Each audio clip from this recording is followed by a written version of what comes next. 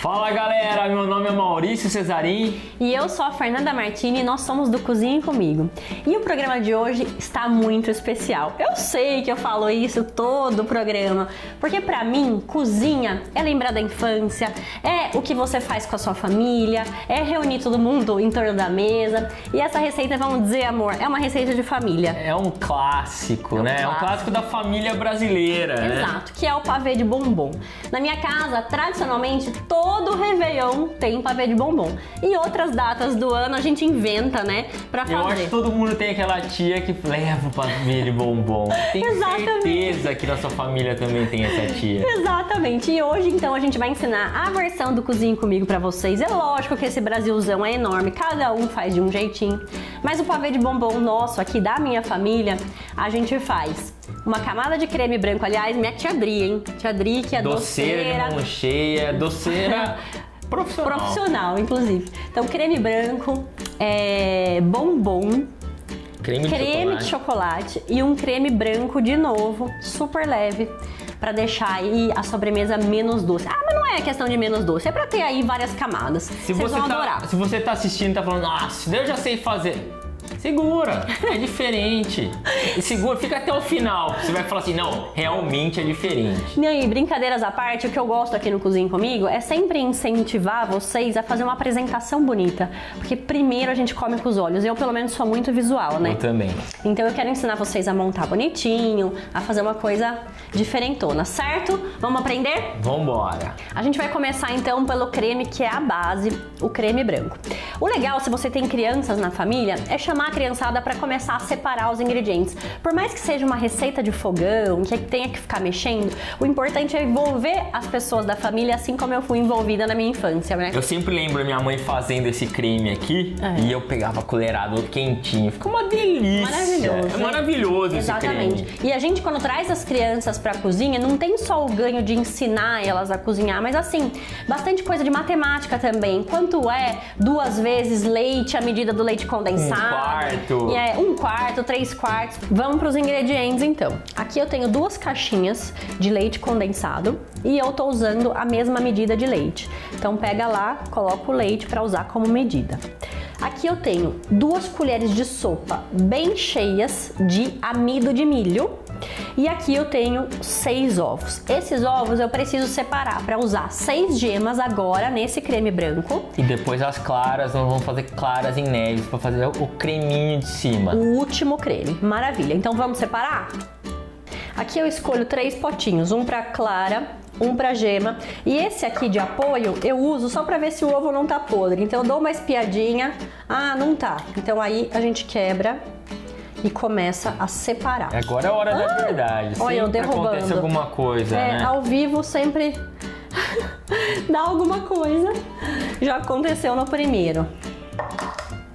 Quem se atrapalha a hora que vai tirar a gema da clara? Ai, Deus. Eu acho que todo mundo já se atrapalhou.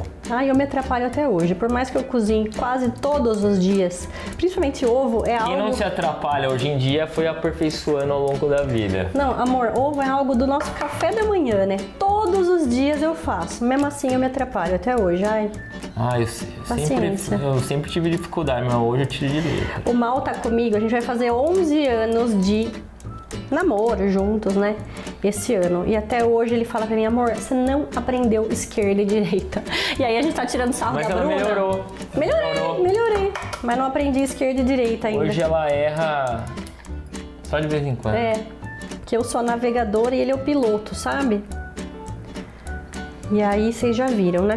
Eu erro. Às vezes ela fala assim, vira pra esquerda, na esquerda é um muro. Olha que beleza. Eu sou a que menos posso fazer. Nossa, daí tem bastante clara, hein? Ó. Eu gosto de usar, gente, ovos caipira sempre. Eu nem compro outro, porque mais amarelinho, né? Outro aspecto, outro gosto. Fica mais apetitoso, né? Olha que beleza. Vamos começar a preparar o creme. Começo aqui com o leite. Que são exatos, relembrando, né? Recapitulando, 2 medidas. É a mesma quantidade do leite condensado. Exato. Aqui as 2 caixinhas de leite condensado. Falha nossa.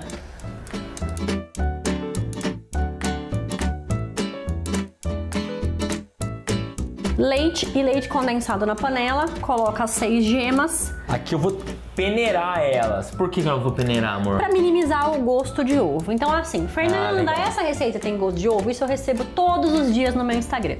O que eu sempre respondo? É difícil responder essa pergunta, por quê? Cada um tem um parâmetro, amor. Tem gente que tem pavor de gosto de ovo, tem pavor de doce com ovo. Tem gente que não liga e tem gente que não liga. Mas existem algumas coisas que a gente precisa ficar de olho. Um ovo mais fresco, aquele ovo que você acabou de comprar, que não tá lá um tempão no supermercado, ele vai ter menos gosto de ovo. Certo. Podemos peneirar também para ajudar, certo? Então pode ir. E também uma receita bem cozida, algo que foi bem cozido, não vai ter sabor de ovo. Lembrando que aqui, por enquanto, a panela não tá no fogo, o fogo tá desligado, tá? Isso. Ó, filma aqui pra gente, Gé. Ó, só vou mexendo, não coloco a colher. Eu posso estourar pra você, ó. Pode colocar todas que eu estouro com o dedo mesmo, bem raiz. Boa.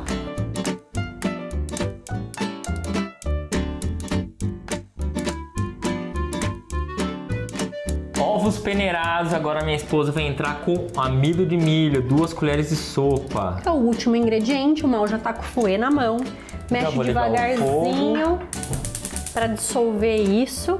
Fogo baixo, amor? Fogo baixo, nós estamos fazendo um creme. Isso. Cuidado que essa panela tá pequena. Deixa. Aí usa uma panela, procura aí na sua casa uma que seja bem grossa. Não aquelas fininhas que queima muito rápido, senão vai começar a queimar a lateral e não vai ficar legal. Então usa uma panela grossa. Ele começa um creme bem ralo, mas o amido de milho tem o poder de engrossar bem rápido. Então não para de mexer. O Mal preferiu fazer isso com o fouet. Você escolhe na sua casa se prefere uma espátula ou um fouet. O importante é não parar para não empelotar e também para não pegar o fundo. Se for seu marido e for fazer isso, fala para ele dar uma treinada no braço antes, hein? O negócio aqui até engrossar exige esforço. É vigoroso. Ó. Ah, amor, hoje eu treinei braço. É que você tá fazendo muita força. Olha como é sutil, ó. Tá vendo? Ó, ainda não chegou no ponto que eu quero, mas ele já começou a engrossar. Olha só a diferença que tá. Então depois de 5 minutos no fogo baixo, ele já começa a engrossar. Mais ainda que você tem que ter atenção ao fundo da panela para não queimar. Mexe sem parar. Mas ainda não é o ponto correto.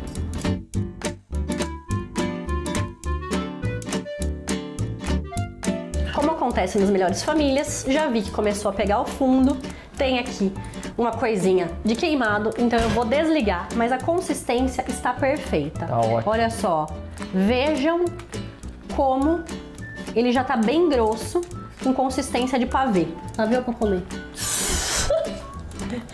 Quem nunca fez essa zoeirinha? Não, eu caio em todas. Incrível. Então eu vou mexer mais um pouquinho, para ele dar uma leve esfriada antes de eu colocar no refratário que eu vou utilizar para fazer a montagem.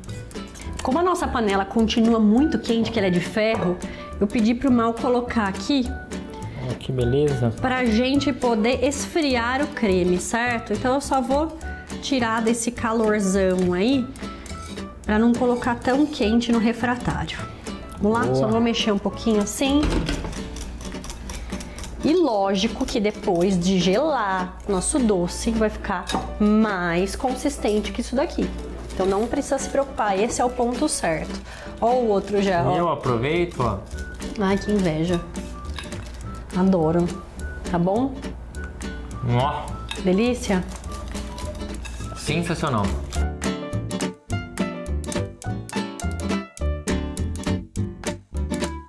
Pessoal, terminando aqui de finalizar o creme. Terminando de finalizar também não. O que é então? Terminando o creme. Tá. Terminando de finalizar, subir de subir? Vai. Subida.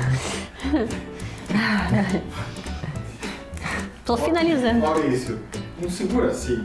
Aí, obrigado. A Fernanda tava segurando assim sem ninguém falou nada. Finalizando o creme aqui, ele já deu uma esfriada. Quanto mais frio, mais firme ele vai ficando, né, amor? Exatamente. E aí, o mais importante dessa receita é o visual, como eu falei no começo. Então, procure escolher uma travessa transparente. Aqui eu tô usando, tem mais ou menos 22 centímetros de diâmetro e uns 12 de altura. Pode colocar o creme, amor. Legal que daí você vê todas as camadas, né? Exatamente, exatamente. Ó, se acontecer de ficar uns pontinhos da panela que pegou, não tem problema. Porque o bombom, o chocolate depois vai camuflar tudo isso. E coloca todo esse creme aqui. E o estúdio para ver essa cena, olha. É importantíssimo que esse creme esfrie um pouco antes da gente começar a montar a próxima camada, que é de chocolate. Senão o bombom vai derreter todinho. Não precisa estar super gelado? Não, mas pelo menos um pouquinho sem sair fumaça. Vamos raspar isso daí com pão duro? Ó, tem um pão duro ali. Não vai lavar esse refratário porque ele é muito importante. Chama a molecada agora, todo mundo raspando. É a hora que eles entram em ação. Esse é o melhor horário aqui pra família. No nosso caso, a molecada tá tudo atrás das câmeras, esperando a gente desligar, todo eles mundo, virem atacar. cada um com uma colher na mão e... A gente já falou pra vocês, a gente grava na hora do almoço, né? Então vocês podem imaginar a fome desse pessoal. Aqui eu tenho plástico filme e ele é importantíssimo, amor. Sabia disso? Sabia, pra proteger. Pra proteger, pra não formar película. Então vamos... Cadê a tesoura? Aqui. Vamos colocar ele rente, grudado no creme, pra ele não formar película. Vou deixar na geladeira enquanto a gente faz o próximo creme. Por que a Fernanda tá colocando o paninho embaixo? Porque segundo o nosso professor de física, Danilo e cameraman, ele falou que quando eu não tenho contato direto com a geladeira, não quebra o refratário. Vamos na dele. Vamos preparar agora o creme de chocolate, né, amor? Bora! 400 ml de leite integral. Tudo com fogo desligado. Olha a sujeira que ele fez em rede nacional. É isso aí, mulherada. Tenho certeza que você tá em casa se identificando, né? Porque na sua casa deve acontecer a mesma coisa. Eu provoquei isso daí pra ela falar exatamente. Não, vamos arrumar isso daí. Vamos lá. Sabe por que aconteceu isso? Porque eu quis virar tudo pro Gé. É. Ah, a culpa é minha. É, a culpa é sua. Explica o que é virar pro Gé. Derrubar o leite pra câmera, sabe? Daí ele fica bravo que eu não viro pra ele dar o zoom. Pra não dar uma imagem boa. Daí eu fui virar pra ele e caiu. Se eu fosse fazer do meu jeito, não ia acontecer isso. Bora pra receita, galera. Aqui temos 3 colheres de sopa de chocolate em pó solúvel. Como ele tá aqui, galera, então eu tenho que fazer pra cá, entendeu? Isso, ensina bastidores pra quem tá em casa. Isso aí, muito bem. Então eu não posso fazer assim, tem que fazer aqui, ó. 2 colheres de sopa de açúcar. Ó, e tem que fazer meio devagar, hein? Isso, ó, pra dar uma imagem bonita, ó. Tá bom no seu time? Senão fica bravo, eu tomo dura aqui ainda, é assim. 2 colheres de sopa de amido de milho. De novo, amor, Ó só, dá um tapinha aqui que ele gruda um pouco. Ó, já queria fazer assim já, e boa, resolve. Outra coisa que a galera nem imagina fora de casa é a quantidade de potinhos que tem depois de uma receita. Porque na sua casa você vai cozinhando de uma vez, né? Aqui... Depois a corintiana que lute. Lelé que lute. E aqui a gente tem 120 gramas de chocolate. Eu prefiro não usar ao leite, prefiro que vocês usem um meio amargo. Por exemplo, 60% cacau, tá? Exatamente. Vai ficar melhor. Então vou dar um equilíbrio, 120 em pedacinhos. Amor, você pode ligar o fogo baixo, que eu vou limpando a cozinha enquanto isso. Isso aí.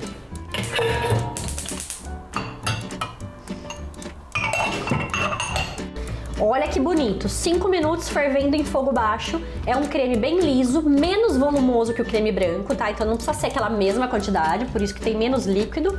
E o engraçado desse creme é que do nada ele pega consistência, do nada, né? Então... Ele tá bem ralo, bem líquido, aí do nada começa a engrossar. Então você tem que prestar atenção, porque senão queima o creme. Amor, já desliguei o fogo. E esse aqui é a mesma coisa, a gente precisa dar uma esfriada nele antes de montar, para ele não derreter o bombom, que vai ser a camada intermediária. Nossa, haja colher para tanta panela ser raspar, né? Pronto, tá prontíssimo aqui. Aí vamos dar aquela esfriadinha no creme. Ó. Colocar num bowl, transferir, mexer um pouquinho, pôr na geladeira, enquanto a gente faz o próximo passo. Enquanto o Mal raspa a panela, eu vou trabalhar. Vou colocar o mesmo plástico. Mas eu tô trabalhando, controle de qualidade aqui comigo. Vocês sabem que um dos meus primeiros trabalhos na área de gastronomia foi de controle de qualidade. Eu era gerente de qualidade de um café. E era essa profissão mesmo. A gente ia ficar com várias colheres no bolso, provando o que 30, na verdade não 30, uns 25 pessoas da equipe de cozinha faziam o tempo inteiro. Bem legal, trabalho ruim, né? Olha que bonito. Geladeira também. Amor, nossos 2 cremes já estão na geladeira esfriando. A gente não juntou ainda, cada um tá no seu potinho. Aqui, de cortar os bombons. Pavê de bombom, eles não tinham aparecido ainda, agora apareceram. Eu gosto de mesclar, amor. Na minha casa a gente sempre fez metade com o branco, metade com o preto. Então o que a gente vai fazer? Aqui eu tenho 10 de cada, certo? Eu gosto dos 2. Eu também. Acho que até gosto mais do branco, viu? Não sei.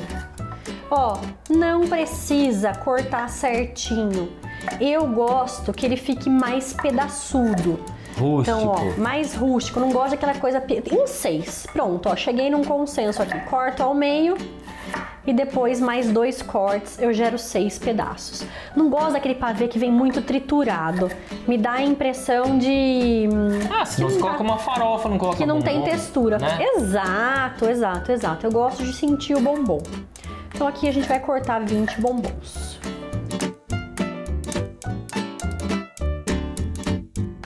Deixa eu explicar um negócio pro pessoal de casa. Eu cheguei no 15º bombom, cortei 15 bombons e achei que tá suficiente. Por quê?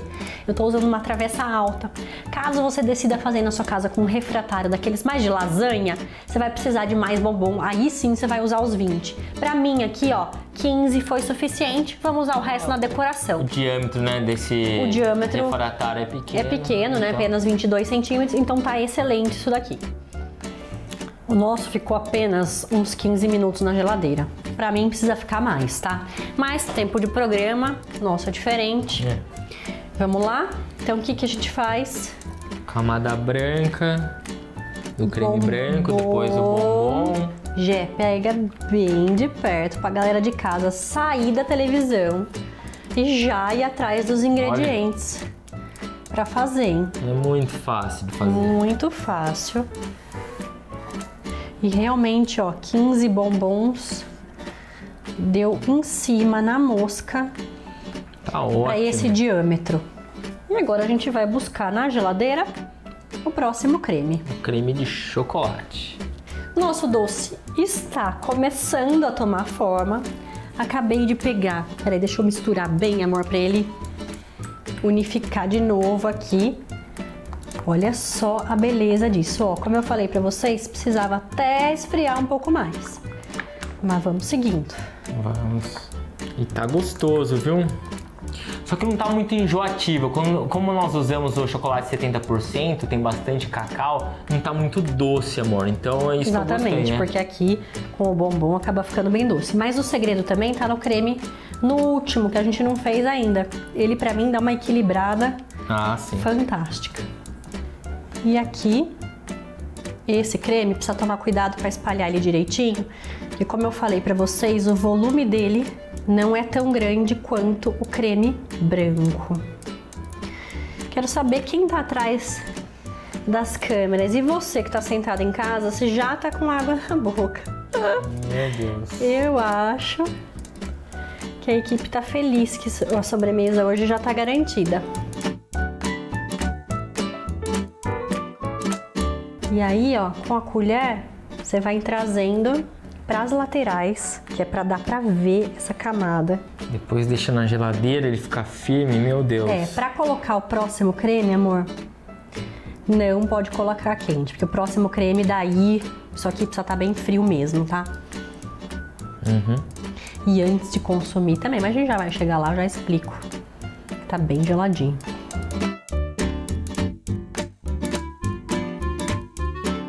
Toda vez que a gente está construindo um doce em camadas, é importante limpar cada etapa, porque a gente não quer aqui é próximo creme, né? Vai ficar bem definido, né? Cada ingrediente. Cada ingrediente. Então, papelzinho aqui, toalha. Tem que fazer as coisas com capricho, galera. Cozinha é muito visual também. Nós fizemos o primeiro creme, bombom, o creme de chocolate e agora nós vamos para cobertura. Lembra das claras lá? Vamos fazer ela aqui em neve agora. Aqui eu tenho 6 claras de ovo e vou bater ela até dar aquela leve espumada. Deu a leve espumada, vou adicionar 10 colheres de sopa de açúcar cristal. Não é cristal, é refinado. Não, refinado, normal. Aqui, gente, é questão de segundos. Na hora que você vê as primeiras espuminhas, bolinhas, você já começa a colocar o açúcar. Vamos lá? Sobe o som! Vai, pode colocar o açúcar. Na frente do gelo.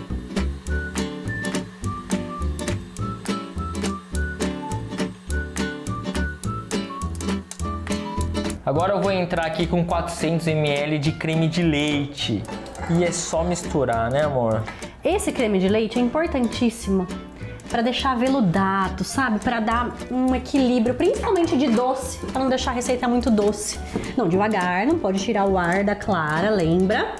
Toda vez que estiver mexendo com clara em neve, a gente sabe que a gente incorporou ar para ela dobrar de volume, triplicar, etc. É, eu fiz isso de propósito para você explicar pra galera. Pra lateral, isso. Ai, que creme bonito. Ó. Muito bonito. Deixa eu tirar até a batedeira aqui de lado um pouquinho. Sempre de baixo pra cima. O pessoal de casa vê melhor. Para incorporar o ar. Agora eu vou colocar uma cobertura aqui, vou preencher essa lacuna aqui, ó. Todinha, pode colocar até o final. Até acho que a gente tem muito creme branco. Aqui, ó. Pro que tem de espaço. Tá bom, amor, dá uma espalhadinha, aí você volta a colocar. Aqui. Olha a beleza desse creme, ele fica muito gostoso. Ele fica aveludado, olha isso. Que maravilha. Pode colocar mais um pouquinho para preencher as laterais todas, mas não muito. Aí, tá bom, tá bom, tá bom. Amor, vou pegar uma outra colher pra gente fazer isso daí melhor, peraí. Deixa eu fazer o acabamento. Com as costas de uma colher, a gente espalha até ele pegar a lateralzinha assim, ó, todinha. Hoje mostra pra galera aqui as camadas, ó. Olha que lindo! Primeiro creme, o bombom, gente, creme de chocolate. Isso dá até pra fazer uma renda extra, hein, amor? Quem olha, tá precisando de dinheiro, vender isso. É, você empreendedor, faz na sua casa e vende na vizinhança aí, ó. Olha que maravilhoso. Vamos finalizar? Aqui, ó, vou polvilhar chocolate e cacau em pó. Cacau em pó, maravilha. Ó, olha que maravilha. Aí, tá bom aqui? Agora só dá uma batidinha. Pode ser raspas de chocolate, pra quem preferir. Pode não colocar nada também, fica a critério de vocês. E aqui no centro, eu vou só jogar uns assim, ó, pra dizer que é pavê de bombom, pra quem olha de cima, porque quem olha de lado, dá pra perceber. Galera, geladeira por pelo menos 4 horas. A gente não vai ter todo esse tempo aqui, a gente vai deixar uns minutinhos, mas você aí de casa se programa pra fazer essa receita de manhã cedo, no domingo, para consumir na hora do almoço. E esse doce aqui eu ofereço para minha amiga corintiana, para adoçar a vida dela, que a vida dela anda muito amarga, que o time dela tá feia a coisa. Isso aqui é para você, corintiana. Já que vai sobrar um monte de panela aqui para ela, um doce para ela. Eu quero chamar ela. Vem aqui, vem aqui, vem aqui. Olha ela aqui, ó. Isso daqui é para você, Lelé. Coitada. Meu Deus. Em rede nacional, sendo humilhada pelo Corinthians. Tá louco, meu? Não, não é ela culpada. É o time dela que faz ela ficar triste. Ai, eu nem sei falar. Nosso doce ficou aproximadamente 2 horas da geladeira. Como eu falei pra vocês, não é suficiente. Precisa deixar no mínimo umas 4. Mas aqui... Pra ficar bem firme, né? Exato. Firme e gelado. Ele é um doce bem gostoso quando ele tá muito gelado. Essa receita rende aproximadamente 10 porções. Então, se você quiser fazer para menos pessoas, é só fazer metade, todos os números lá são pares e dá para fazer e fica fácil. Esse doce vai bem num churrasco de domingo que vai sua família inteira. Exatamente, é maravilhoso. Sogra, sogro, isso daqui cai bem, todo mundo gosta, né? Não tem erro. É perfeito. Vamos para a hora da verdade, amor? Aquele momento esperado. Trabalhamos para isso. E aí você pega desde a última camada. Filma isso daí, Jé. Olha isso. Galera. Ó, ela tem que virar pra lá porque o nosso amigo, o cameraman, tá ali, ó. Então, esse pedaço é pra você. Parece que você não pegou o creme lá de baixo. Peguei. Aqui, o branco tá molinho ainda. Então. Meu Deus. Nossa, gente do céu. Olha isso. Por favor. Só colher. Vamos ver? Vou falar pra vocês, é meu doce de infância. Nossa, maravilhoso. Nossa, tá morno ainda. De fato, né? Teria que ficar mais tempo, ficar mais firme, mais gelado. Mas ainda assim tá muito bom. Meu Deus do céu. Arrasamos, hein? Muito. Você pega o bombom, daí tem a parte crocante. Meu Deus do céu. Perfeito. Uma vez eu comentei que as minhas sobremesas favoritas são as quentes, mas isso aqui precisa estar muito, muito, muito gelado. Eu sou o contrário, pra mim tem que ser gelado, porque quando tá gelado parece que não fica tão doce. É verdade, tem toda a razão. Eu não gosto de doce muito doce. Exatamente. Quando tá gelado ele dá uma amenizada, né? Perfeito. Galera, a gente adora estar aqui com vocês toda quinta-feira. Espero que vocês tenham curtido esse programa. Escrevam lá pra gente, @cozinhe comigo, mandem sugestões, dúvidas, o que vocês quiserem. Só lembrando que a receita que a gente apresenta aqui fica no site do Sabor e Arte, não tem lá no meu Instagram. Um beijão. Entra lá e replica, faz pra sua família no domingão. Tchau, tchau, galera. Até Obrigado. mais. Até a próxima.